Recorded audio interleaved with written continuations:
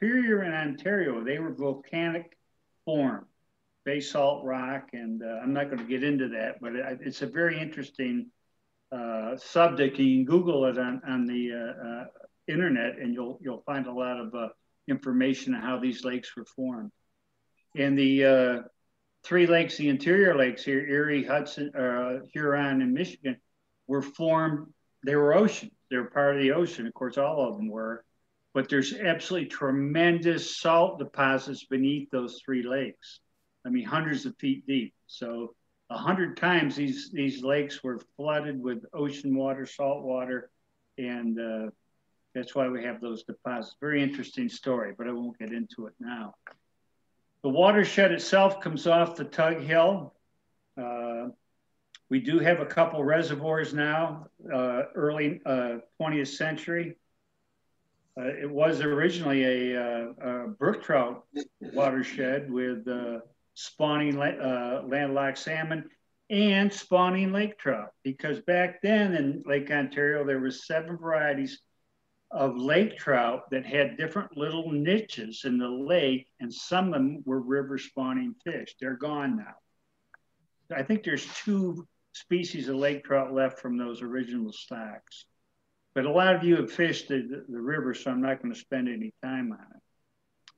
This is a beautiful body of water. This is the upper reservoir. It is a tremendous fishery.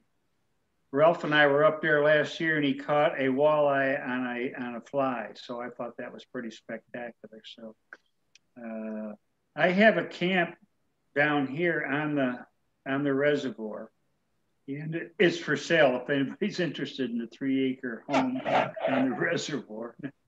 But what you see is a really unique lake. There is no cottages on this lake.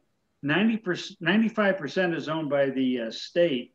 So there's only a few places there's cottages. So it is a remarkable, pristine lake. It's a warm water fishery now, although it started out as a trout fishery. Somebody put in smallmouth bass, and that's the fishery now, and the state is stocking walleyes. Although occasionally there's some, there is a trout caught. There's very good crappie fishing, and it's just a beautiful place to fish. You don't catch a fish, it's beautiful. And there's a great bar in the town there, just saying. This is the Upper Reservoir Dam, Redfield Dam, and I put this in here because you see the dried up flow.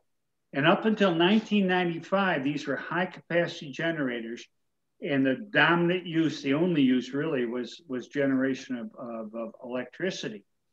So they would run those generators till they couldn't run them anymore. And then they'd stop the flow and fill the reservoir back up, which interrupted or destroyed any natural reproduction of trout or salmon, and also interrupted the bug life cycle. So it was just a terrible natural disaster to outdoorsmen. So 1995, the the federal government made the power companies sit down with the stakeholders. There were 26 different stakeholders: outdoors, campers, kayakers, fishermen. And they came to an agreement with the power companies that 3 times a year there'd be a different minimal water flow. The lowest flow is in the summer, 185 cubic feet per second. And that maintains the natural reproduction, which is huge in Salmon River. Over 50% of our fish are naturally reproduced. And it also supports the bug life cycle. So it's just a tremendous success story for the federal government doing something for us. Going down river a couple miles is the falls. If you get a chance to go to the falls, it's a great place. There's a walkway, and there's posters telling you what's going on. It's 100 feet, 120 feet wide. It's even beautiful in the winter. It's just a great place to stop. You see here a nuclear egg. I don't fish that too much, but I have guests that fish exclusively that nuke egg. They won't take it off. The nuke egg they fish is a orange egg and a chartreuse veil. I got a guy coming up Wednesday, and he'll have his nuke eggs with him. And of course, the sucker spawn is very popular. in the DSR in April, at the end of the steelhead spawn, the suckers run out of the lake. And these are big fish. There's some 10-pound suckers run up. And they spawn, and that will hold these drop back steelhead in the river, in that lower river. So sucker spawn can be a good fly for you at that point in time. If you're downriver, you have the lower reservoir. I got a flesh fly there, a rabbit flesh fly. Flesh flies I use a lot in November, December, and January, but the flesh fly will work almost any time of the year. I use that white death now for my flesh flies almost exclusively, but you can use whatever you have confidence in. This Light Hill Reservoir, the lower reservoir, the problem here for the river is it's small. I'm sorry? Nope. This is a small, 164 acres. So when the guy that manages this dam for the power company, this is the last watershed he checks at night before he goes to bed, because there's no wiggle room. The way the geography is set up, if there's any rainfall that drains immediately into this reservoir, it's small, so you'll get some overflow over this secondary, this side of the dam, this overflow dam. The problem there is especially this time of year, there's steelhead in the river getting ready to spawn. They get attracted to that side of the river. They get into that current flow. The water flow's controlled, it goes back to the main dam, and those fish get caught over there. They get trapped. And I've been over there with a half dozen guys, and we've taken 50 steelhead and taken them back to the main stem. So they don't like to do that. But they don't have a lot of wriggle room. They can't control the flow. Most of it is determined by the rainfall or the snow melt. So they support the fishery as much as they can, but they don't have a lot of a wiggle room at all. So you get downstream, you have the upper fly zone, which is open from 1 April through 30 November. They close that to support spawning upstream, so those fish are undisturbed. And then you got the hatchery. That hatchery is supposed to go to another watershed, but a state senator, Doug Barkley, who owns the DSR, he was able to get that built on the Salmon River, which is definitely a help. So that's a mott fly up there. I do tie mott flies and I do fish them. And my best summer fly for smallmouth bass is a mott fly, and tied with cream and so a little brown hackle. But it's been a really good fly for me. I do fish for steelhead too. I fish an orange mop and a blue hackle. So that's a good fly. Okay, you've got the lower fly zone. Good picture here, looking at the bridge. I put this in here. This is the stoneflies you see this time of year. You'll look back on the snowbank when you're fishing 2 in the afternoon when it's warmed up, and you'll see swarms of these 16 number 18 stoneflies on the bank. So it's a stonefly rich river. Part of it is the salmon carcasses. These salmon come up out of the lake. They're big fish. You know, they average some years over 20 pounds, and they spawn and die. All right. What they bring with them is a lot of nitrogen and phosphorus. So that's in the river now. And that supports the nutrients in the river. It supports the minnows. It supports the small crustaceans, the terrestrials in the river, and it supports the insects. So we have a tremendous amount of flies in that river, and we have some great hatches in the summer. These, when you see the inch-long fingerlings, Pacific salmon going back to the lake in May, you'll see clouds. You'll see thousands of them. It's unbelievable. In the soft sides of the pools, you'll see it dimple like it's raining. And what that is, those juveniles, those fingerlings are feeding on the flakes of last fall's dead salmon carcasses. So it's critical to the fishery.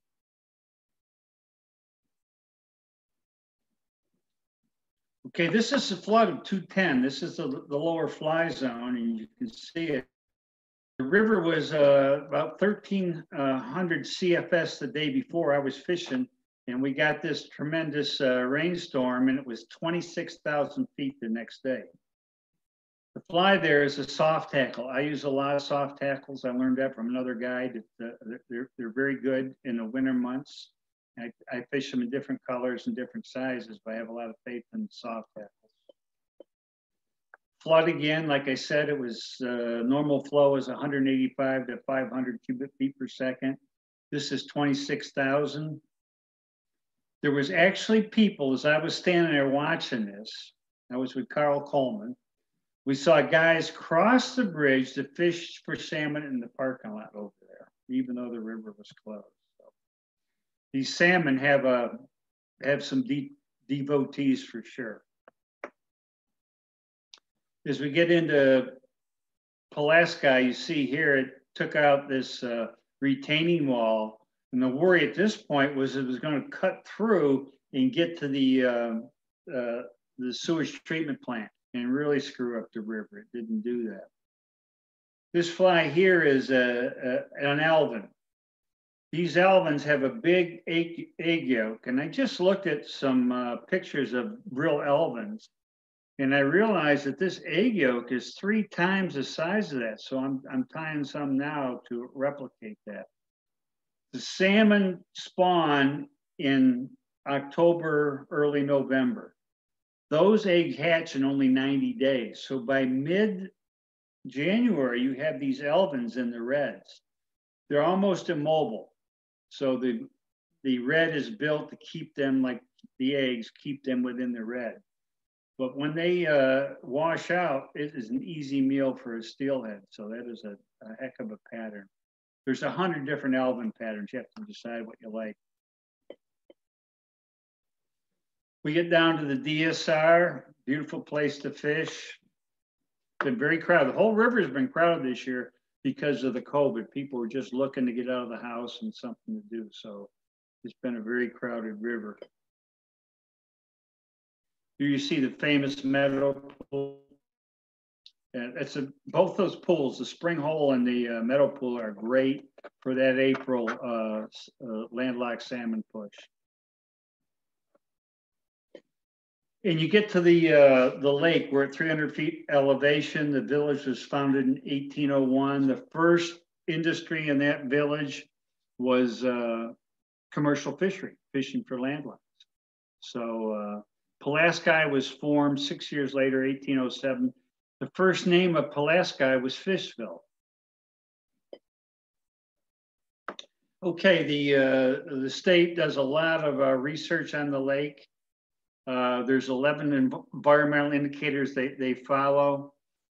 You can remember 20, 30 years ago and all the warnings about heavy metal warnings about eating these fish. The only warning now is for pregnant women. So the lake is cleaned up. Part of it's zebra mussels, which we'll talk about in a little bit. It does have an impact on the lower food web. But all the indicators of the environment that they research and follow on these lakes are improving. So that's a great story for all of us. At one time, the lake and river were the greatest in the world for these landlocked Atlantic salmon. It was huge. And you see one here caught in the meadow pool back in April in 2014. That's an intruder. A lot of guys swing. If you come up here for steelhead from right about now or in March and April, as that water warms, these fish spawn, they drop back. They've lost up to a quarter of their weight. They're ravenously hungry. The water's warming, they're aggressive. And swinging is a great way to fish for them because you're covering a lot of water and these fish will move for a fly. So that's a good tip for the spring fishery. The early history of the Mohawks, the Senecas would come up and fish for these salmon in the summer. They didn't stay because the Tug Hill weather was just too tough in the winter. But these were summer run fish and they would come up and fish the lower river There are campsites. The archaeologists have looked at them and examined them. There's just places with hundreds of pieces of pottery shards. There's pottery shards and all the sand along the lake and fronting the Salmon River. So this was a huge fishery for the Native Americans. This is another Alvin pattern that is it's called the Michigan Alvin pattern. You fish it because it looks like an Alvin and it also looks like a caddis fly. So a lot of guys use that fly. I've used it on occasion. This is the famous Governor DeWitt Clinton, the most famous for the Erie Canal, but he was an outdoorsman and he was also a fisherman. I think he wrote a book on the fishery in New York back in the day, but he was the first to note the impact of dams on the landlocks. And he was up here in the Oswego area when the fishery was on fire, early 1800s. So spawning fish were in every tributary except Niagara River. That's 40 different tribs that these fish were using. And they were well into the Finger Lakes and into Oneida Lake. But the governor was the first to note the dams.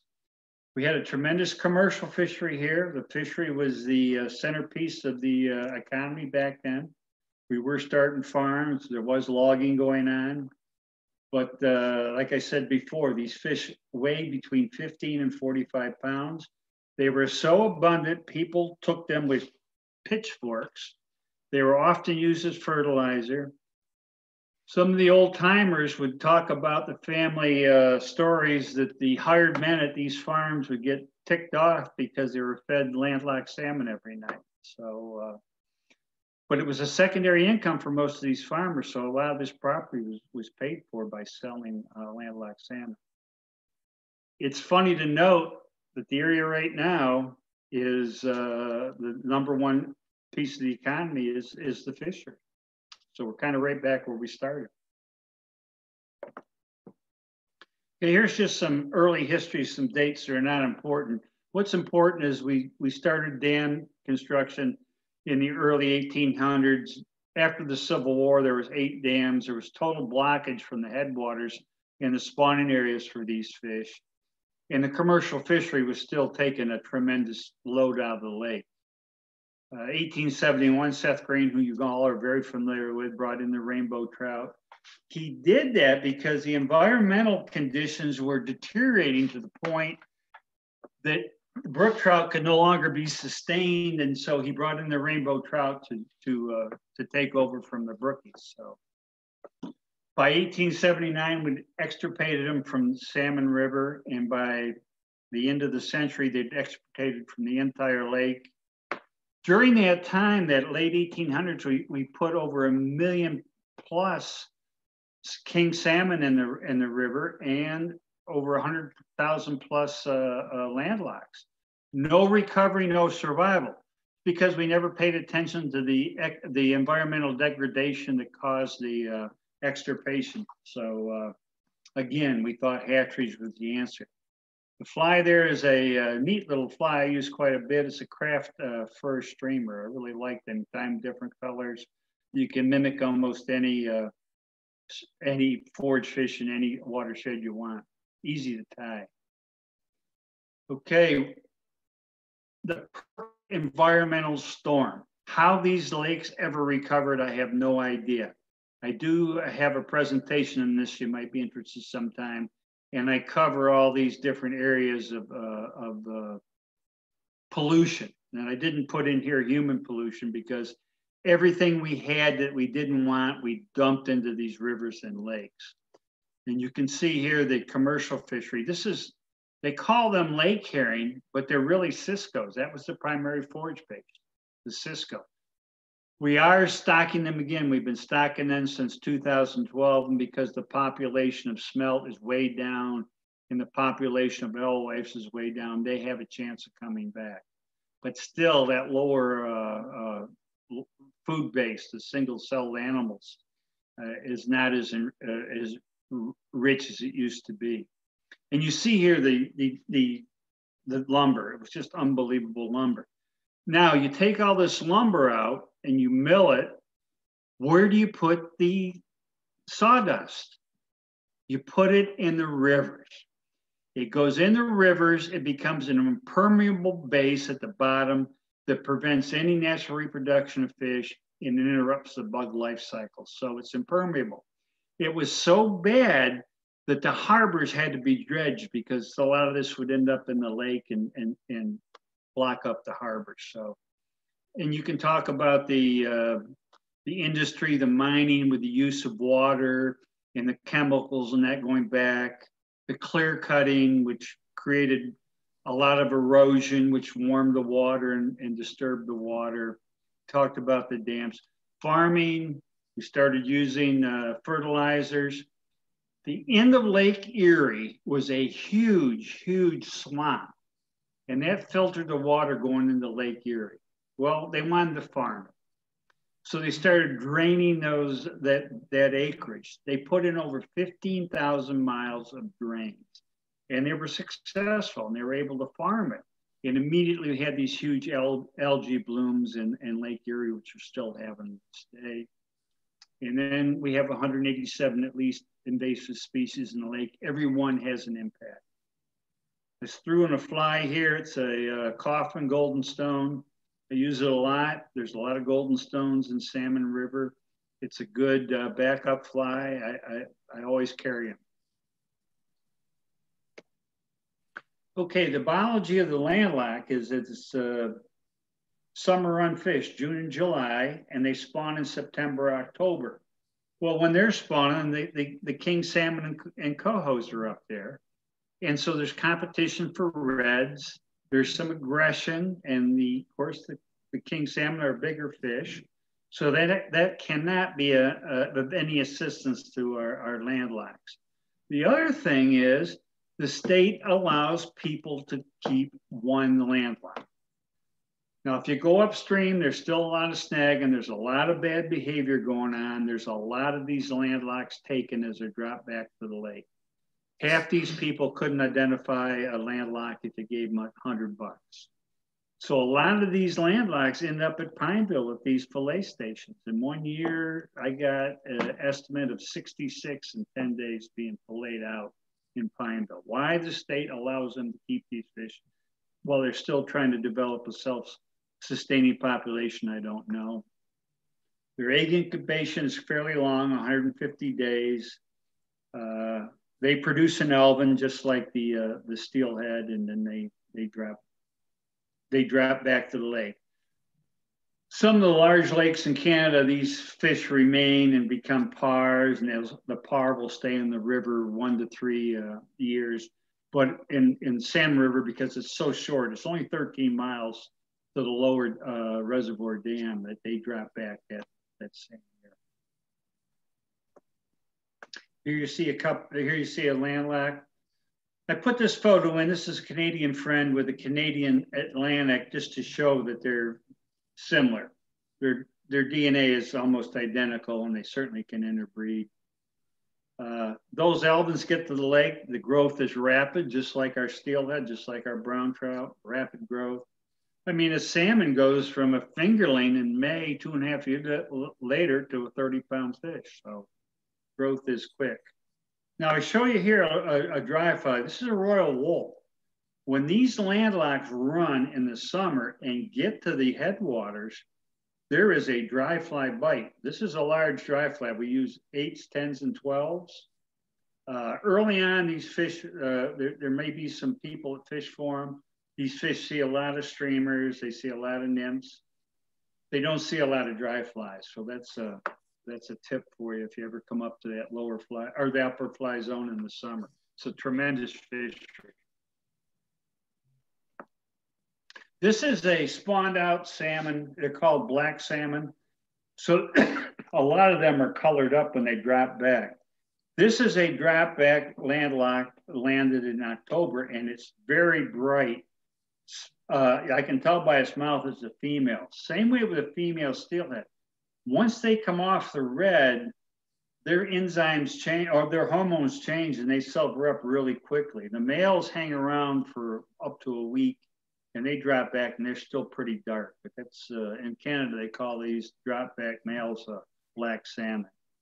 Like we said before, they're genetically identical to almost to the Atlantic and the ocean. Were they voluntarily landlocked because of the ice sheet that blocked the river centered on what is now Alex Bay, or were they voluntary?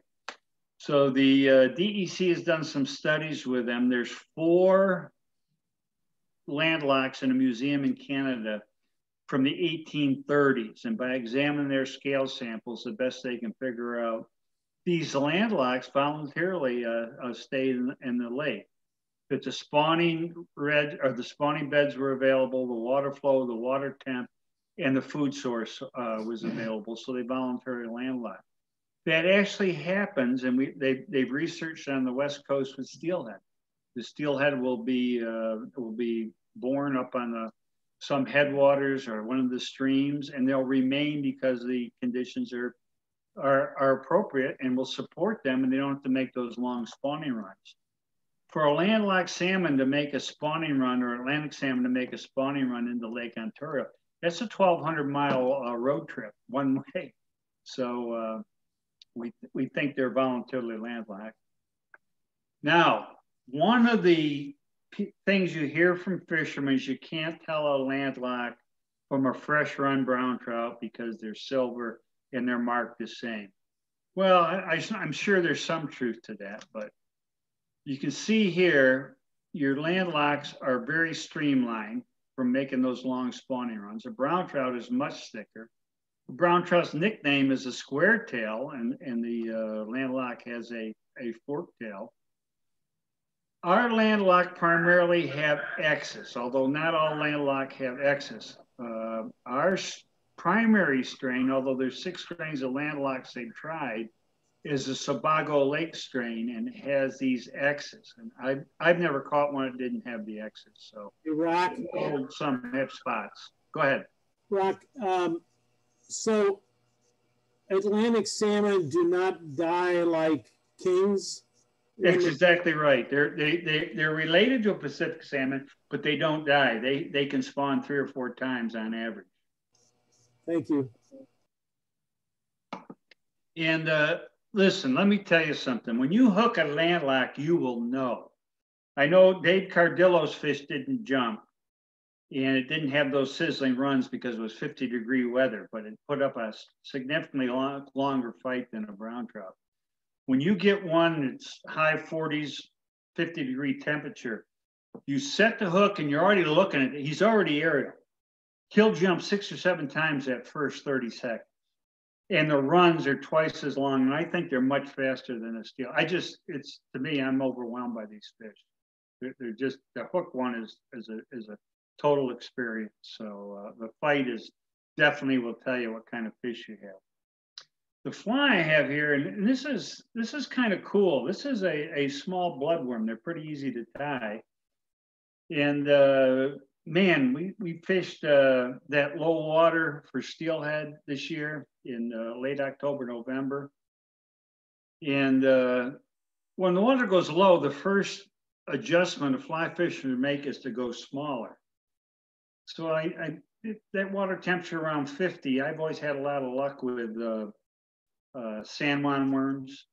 So I had tied up these bloodworms. I hadn't used them for years. And I pulled them out. I had a buddy up here and we got talking about it.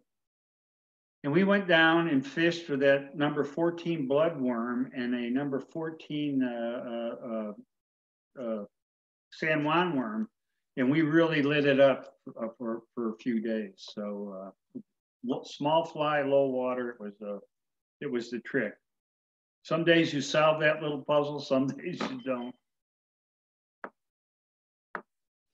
Okay, the self-sustaining population, that's the goal of both the province of Ontario and the DEC. And so what are the problems? Well, we got competition with invasives. There's been some habitat remediation. There's been some research on the habitat going on.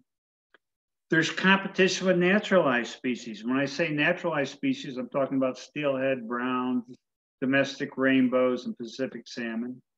And stocking, like I say, there's been 6 strains. and we've settled primarily on the Sebago strain, but they're going to try a couple other different ones. What's interesting about the Sebago strain was in the mid-1850s, Sebago Lake itself had problems with their landlocked population, and we gave them Salmon River landlocks to refurbish their population. So we're getting these fish back from Sebago and Maine. We may be getting back the native, the original native DNA. So I think that's pretty interesting. We do have natural reproduction going on. I think there's a lot of fish being caught in the lake, although I can't, say that. I only say that anecdotally, and they're kept. These fish are kept and are caught in the lake.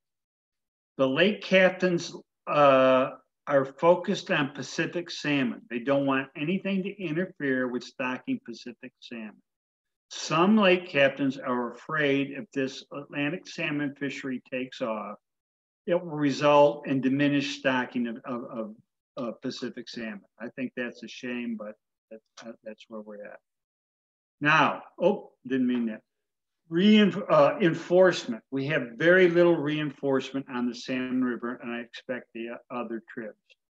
The state is in a financial precarious situation. The first place they cut is DEC officers. So we don't have a lot of DEC officers. They're busy men. They have hunting season. They have other things to take care of. I very seldom see a DEC agent anymore. When I meet them, they're all gentlemen. They're very professional. You can have a lot of fun when we meet them on the river, but we don't have a lot of enforcement. The other part of that equation is the fines aren't big enough. We can't take the guy's car. We can't take his fishing reel. And the other thing is the fines aren't that big. So there's no real disincentive to go in there and snag fish or keep extra fish. So that's a problem throughout the entire fishery for everything we fish with. Okay, this is the stocking levels. I don't think that's real important. What's important here is we have the DEC that stocks, and we have this Tunison lab from Cortland that stocks, and they do a lot of the research up here. They do the fingerling census in May, and I've seen them do that, and they're really, really great people. And that Tunison lab is a really high-tech lab. I'll show you some pictures in a minute. This is a bugger I like. I use quite a bit. It's called a collier bugger or a vanilla bugger. They're really a good fly form. This is the Tunison lab down there in Cortland, specialized tanks, UV disinfection to prevent disease. So they're also stocking Cisco's. They've been doing that since 2012.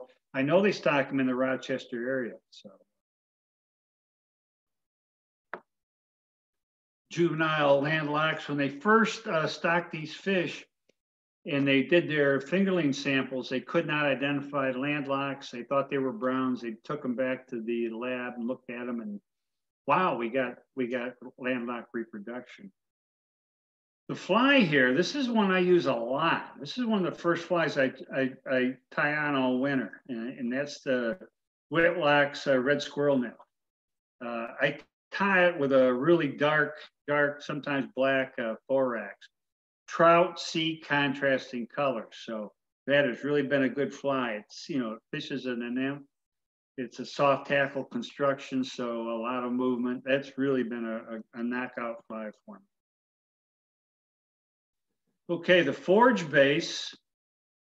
And we have a little trouble with our forage base now because of the mussels, but and we'll talk about the mussels in a little bit. This is the Cisco, the original forage base in the lake. Small, slender schoolfish, the perfect forage fish. High fat, high protein, soft grade, soft bones, and it's a member of the trout family. There is one of the Indian River lakes up north of me has these fish in it. Guys actually fish for them to eat, and I've never eaten one, but I've caught them. Yeah, like I say, it's a perfect prey fish. They require really pristine water conditions, and like I say, they've been stocking them since 2012. There was, I think, 7 varieties of these Ciscos, and they all kind of inhabited a little bit different niche in the lake. water depths, shoals, whatever. This is a lake herring seine, but those were not really herring. They were netting ciscos. Hey, Rocky, I had a question from the audience. What was the name of that last fly that you showed again? The Whitlock's red squirrel nymph. Okay. And it's my favorite steelhead fly, bar none. So, but confidence flies are important because you're fishing better. You got better focus. So I'm big on confidence flies. And you can ask me questions anytime. I don't mind. This is a native forage, the deepwater sculpin. We thought they went away in the 90s, but we found them 5 years later. This is the preferred forage of the lake trout. They're a bottom dweller. That's a prince nymph. And that's why I started fishing for steelhead years and years ago. I fished that exclusively for years and years. And then I got more versatile or desperate, as the case may be. Naturalized invasives. These are the brown trout, the steelhead, the domestic rainbow. We call it domestic rainbow because they domesticated to spawn in the fall. They're normally just like a steelhead or a rainbow of spring spawner. And listen, this fishery's been on fire for a couple of years now with brown trout and domestic rainbows. I don't know if they stock domestic rainbows anymore. I haven't been able to check because of this COVID crap, but I will have some more information on that. But we had a lot of browns show up this year. People tell me that we have a lot of browns because the lake captains weren't able to go to the lake early this year and they didn't kill a bunch of them. I think it was a stocking thing. I think some got stocked near the river. But in any event, it's been a great brown trout year. Just fabulous. This little fly here has been very good for me in size 12. It's a egg-sucking stonefly. I don't know why it works, but it's one of my confidence flies. So I don't know why I tie flies anymore. I got 6 I use all the time. And of course, Pacific salmon are naturalized. And so, and they're 99%, their forage base is the alewife. So we're having problems with the forage base out with these alewives. And the culprit is the primarily the king salmon. But the king is stocked more than the coho because it's more expensive to raise the coho. They have to keep the coho in the hatchery for up to a year. So kings are a lot cheaper.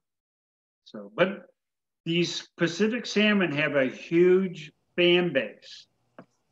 So I don't think you're ever going to see them go away unless there's a real environmental concern. What's good about that fan base, though, is they're very concerned about the environment. They want these fish every year, and they want they want an environment that will support that. So we're never going to go back to that era in the late 1800s, early 1900s when we didn't care about the environment. So that in itself is a very good thing. Hey, Rocky. Yeah. What everybody needs to know when you're showing all these flies is that to go fishing with you, whether it's for steelhead, salmon, or bass, it's like going fishing with a tackle store. Oh, flies from a tackle store. I didn't get everything there, Ralph. You got so much stuff. It's like going to a tackle store and yeah, yeah, yeah. My hobby's taken over. Yeah, talk to my wife. I refuse to buy any more fly tying. I'm using everything I have, so that's why I'm tying different flies now. Okay, we got the lamprey eel. This is a hell of a predator. These are efficient. And they're from the ocean. They came up to what we think to the Erie Canal early on, and they decimated the population. They can be so prolific. In Cayuga Lake, they had taken care of the trout population. They started taking care of the catfish and the bass. So anyway, they're a very efficient predator. We had some alewives show up. We don't know why. It could have been, they could have been part of the shad experiment that Seth Green tried in the 1800s and brought in, when he brought in the shad, he brought some alewives. It could have been a remnant population that was here all along. And when the lamprey showed up and decimated the predators, the alewives exploded. Or it could have been, they could have come through the Erie Canal. I mean, nobody really knows. But because the predators were annihilated, there was this vacant niche, and the alewives just took off. So that was really the death knell of the landlocked salmon originally. You can see the teeth on these lampreys. You know, those of us that are on Salmon River a lot, we see fish with lampreys on it. Not so much the last couple of years. I think they're maybe reaching their goal of 10% scarring. But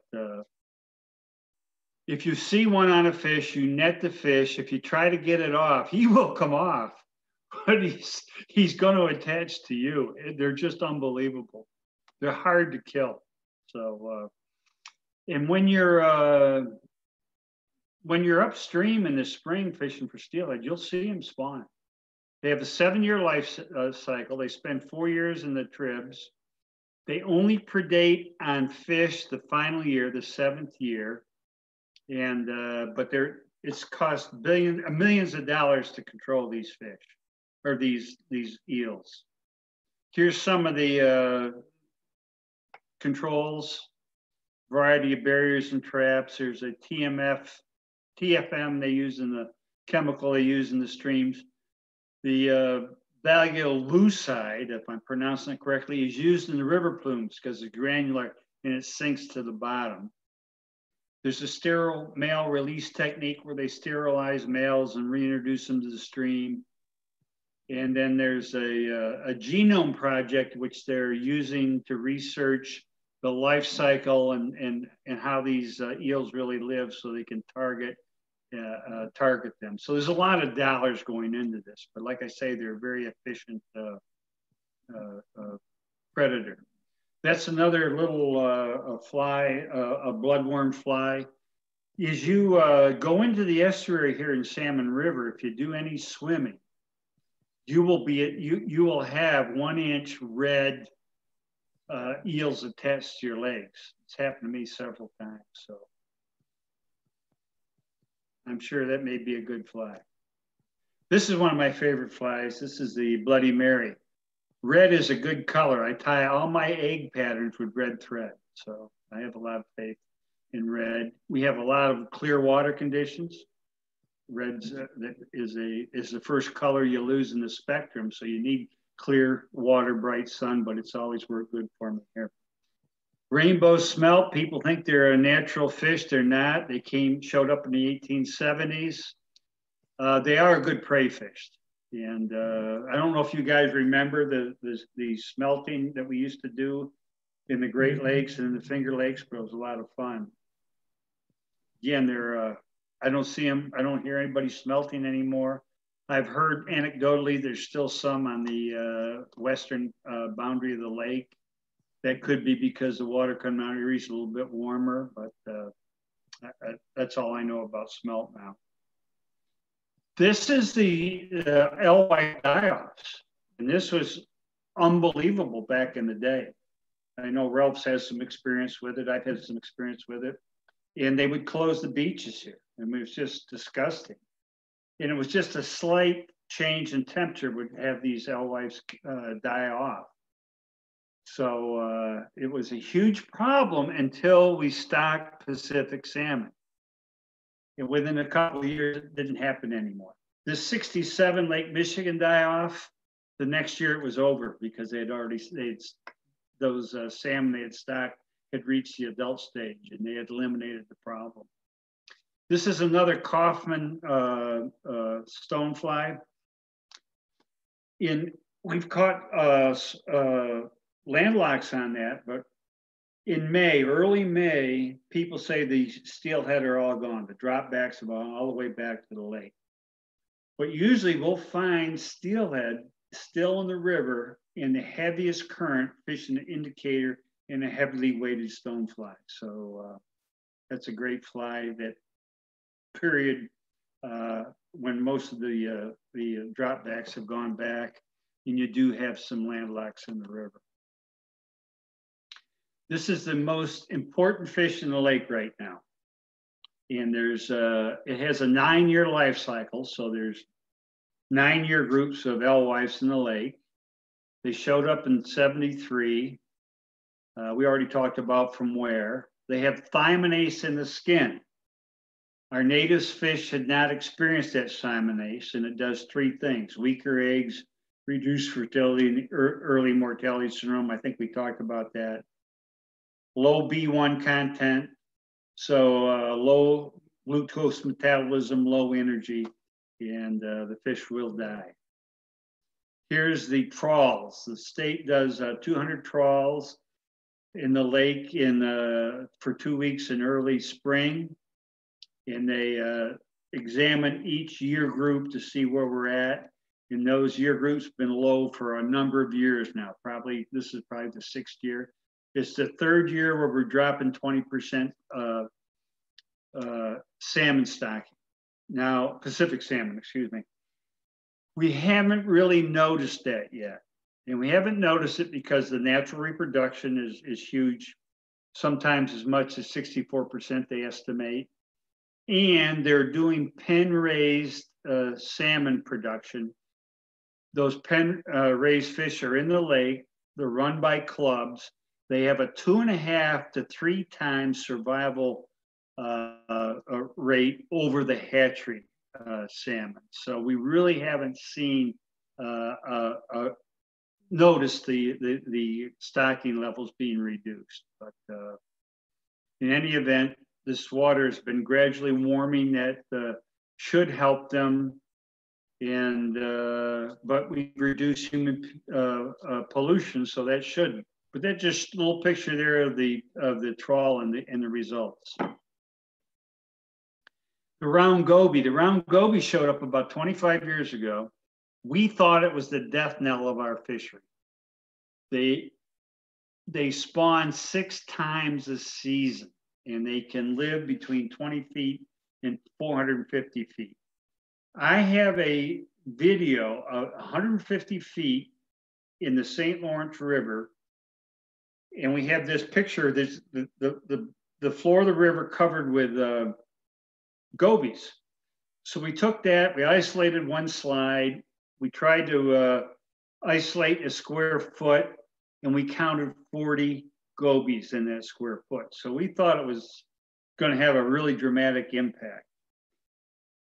But it's soft rayed, high oil, high protein, and the bass immediately adapted to feeding on them. The brown trout immediately adapted to feeding on them, and I think some of the other trout species are feeding on them. We know that the Pacific salmon won't, because their focus is up, and these fish have no air bladder, just like the deep water sculpin, and they're on that bottom 14 inches of the lake.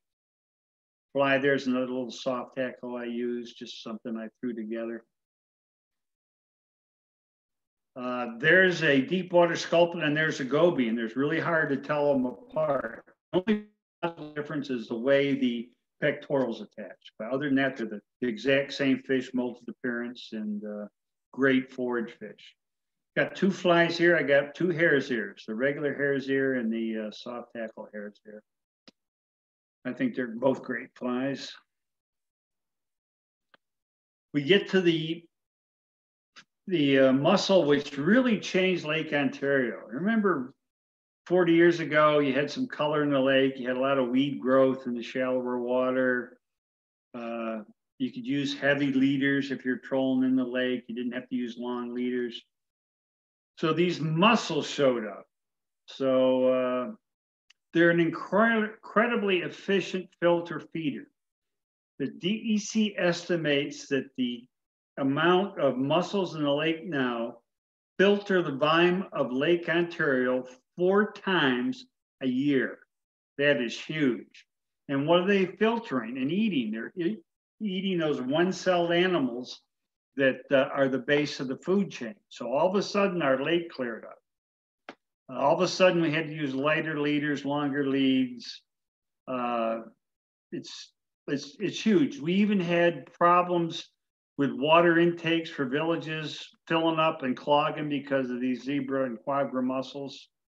So it's been a huge impact on the lake, a huge impact on the base of the food chain. So they have changed things.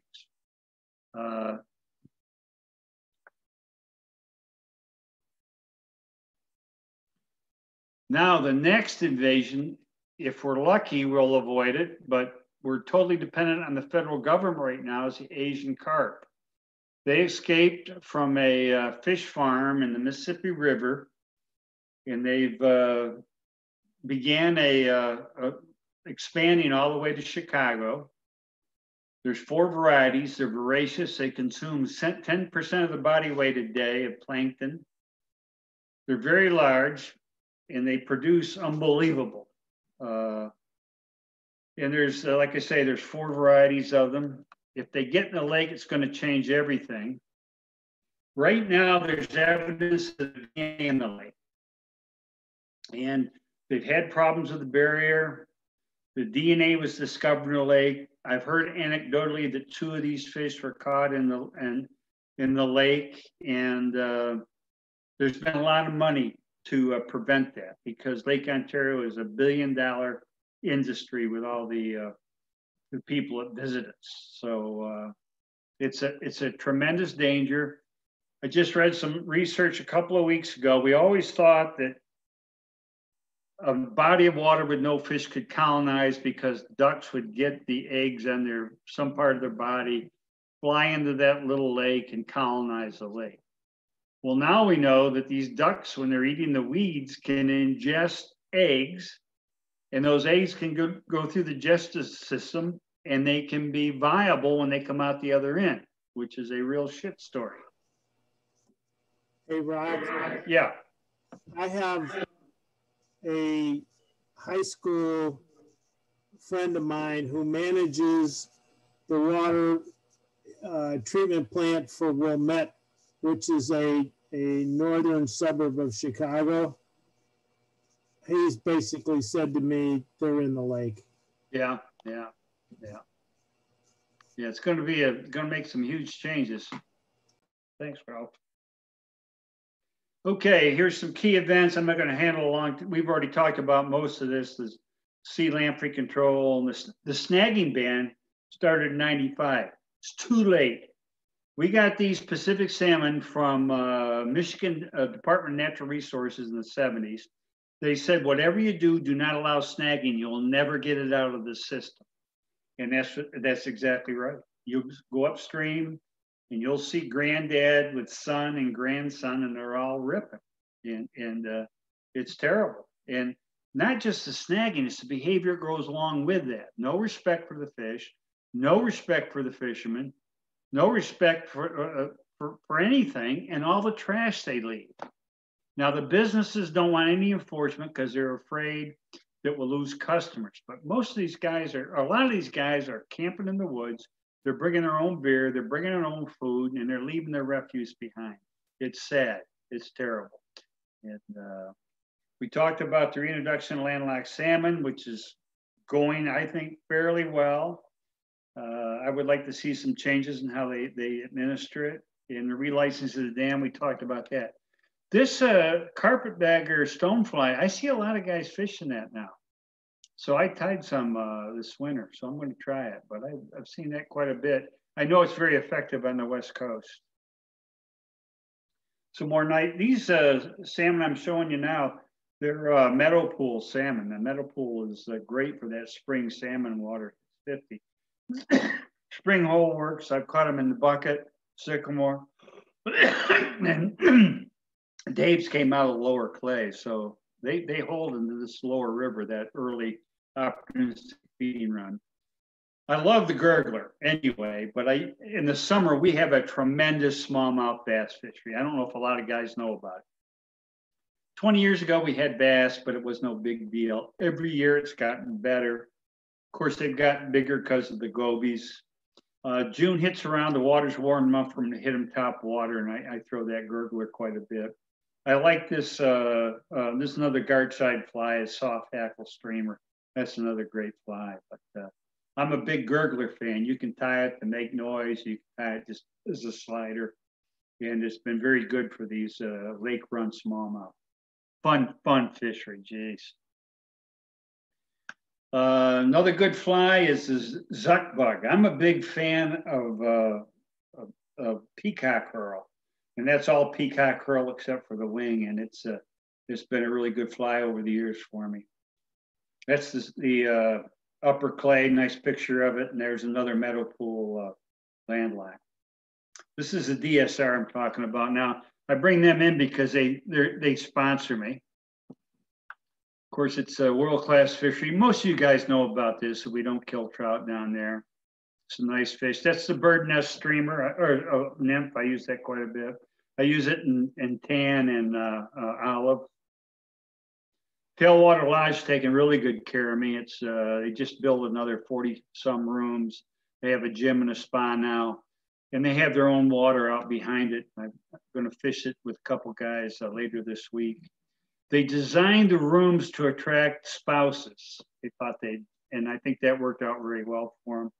Very nice place. That's a steelhead I got about 8 years ago, or I mean, a landlocked in the meadow pool. I could not revive that fish. It was late May, and I got it on a hornberg. Hornberg's a fun fly too. You fish it dry, and at the end of the drift, you pop it under and fish it like a streamer. I really like that fly.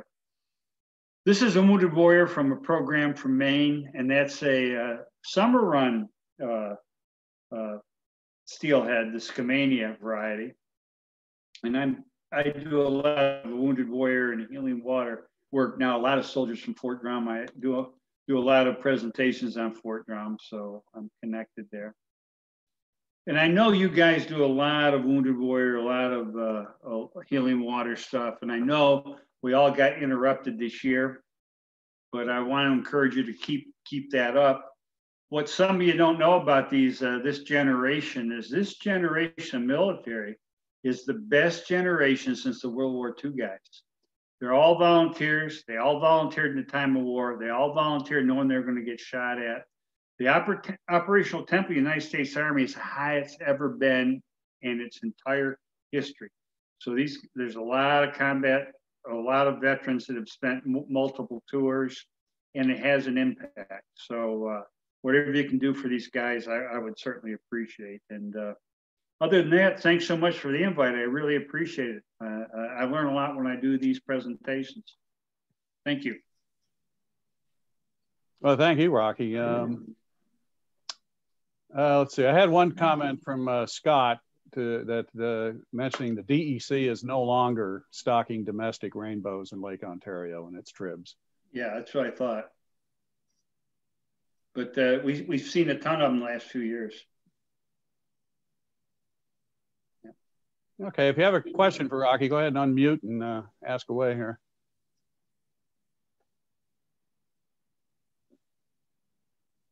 What about in the, I've caught landlocks in Cayuga Lake, and I know they've been in Seneca Lake. How is the population in those two Finger Lakes doing compared to Lake Ontario? You know, I don't know. I know there was 5 years ago, there was some tremendous catches in January in Seneca, or the Watkins Glen Inn. And I know they're stocking them in Keuka. Okay. So that tells me that the program is doing pretty well in the Finger Lakes. I've caught very small ones in Skinny Atlas Lake. I mean, they're like the size of trout. they're almost the miniature versions of it, but they're beautiful fish. Here, there's some on the Tug Hill. There's the Fish Creek Club that stocked them in Fish Creek, and I've caught them there. But I'm not sure if anybody's caught any size. I mean, I've caught them to 9 inches. It's a thrill, and even a 9 inches is a thrill to me. But there's 20-pounders in Salmon River. Now, do we know what the long-term goal is of the Atlantics versus the introduced Pacific salmon? Or, you know, I would hate to be a fisheries manager. It is such a fluid situation.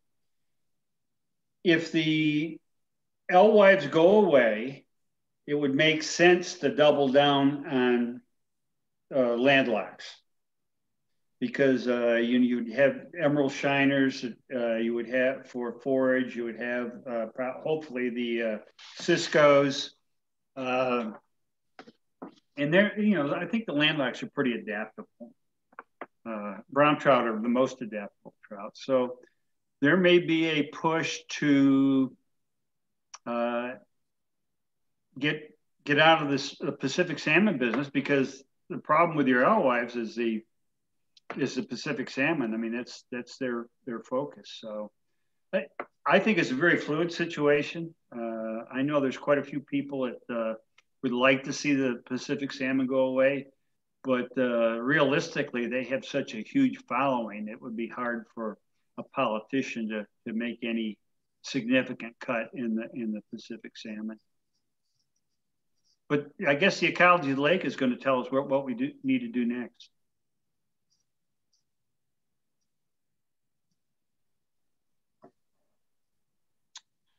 All right. Anybody else have any questions for Rocky?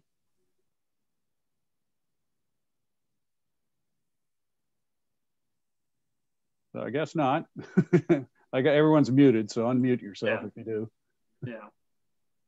Well, if I can do anything for you gentlemen, I would certainly like to. So I appreciate it immensely. No, it was a great talk, really educational. Thanks, Rocky. Great presentation. Yeah. Thank you, Rocky. Yeah. My pleasure. Hey, Rock. Yeah. What are the key things to look at coming towards spring? Is it just water temperature relative to when fishing might pick up? Yeah, of course, water temperature drives the spawning. I think the dropback steelhead are a lot of fun because they're very aggressive. They have to eat, and so you're always captured by weather.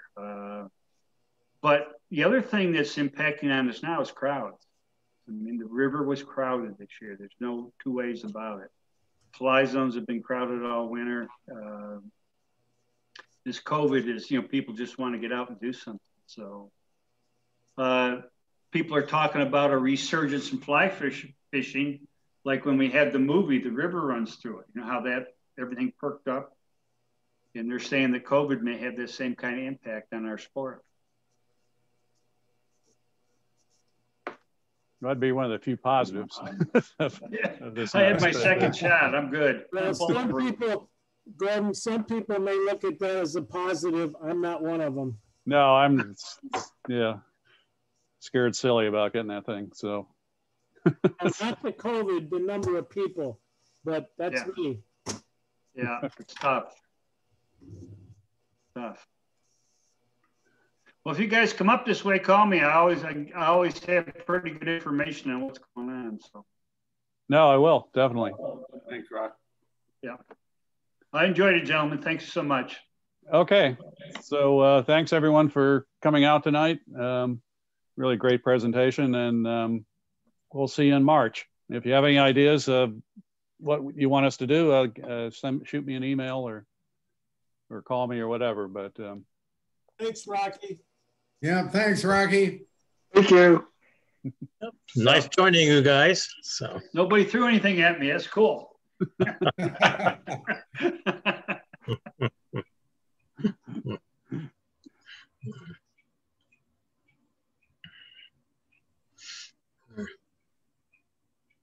there we go.